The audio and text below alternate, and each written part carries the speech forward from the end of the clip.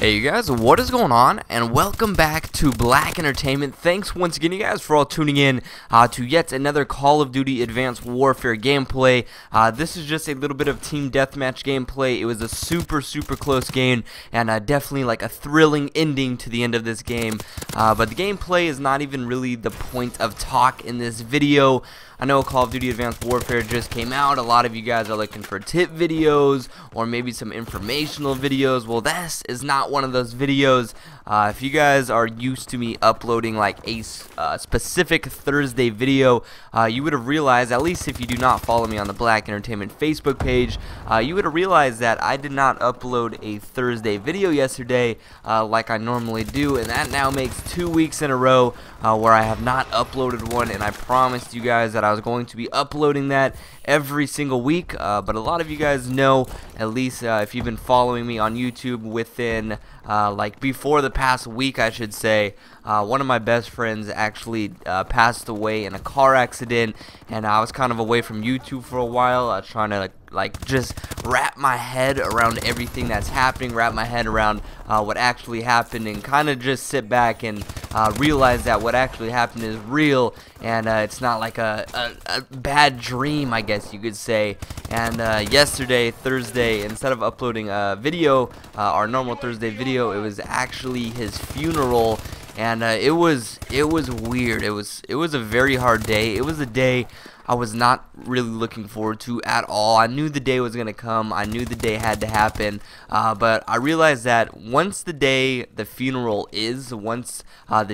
actually arrives, that's the day when everything just feels so real, because he had an open casket, and that alone was probably the hardest thing to do in my life, as look at one of my best friends in a casket during an open viewing.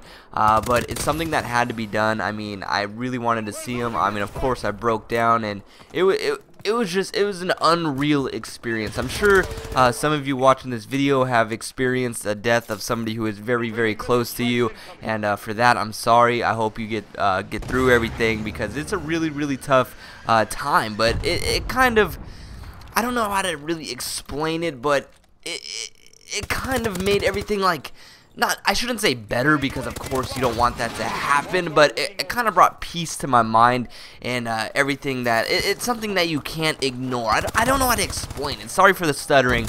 I'm not usually stuttering in my videos, but I don't know how to express it when I feel something that's very emotional like this. But it's something that it just brought peace to my mind, because I knew he did live a good life. He believed in a God, so whatever he believed in, I believe firmly that that's where he's at right now.